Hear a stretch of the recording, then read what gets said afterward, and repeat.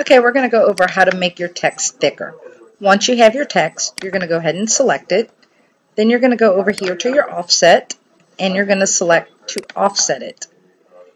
I know this is a little thick, so then here you're going to adjust to the size that you want it.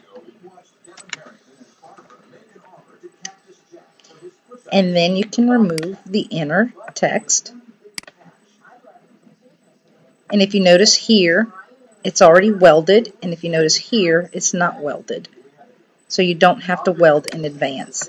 However, it is all separated, so you will have to make it a compound path.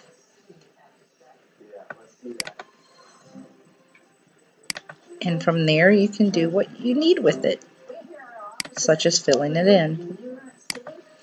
Hope this has helped. If you have any questions, please feel free to private message me.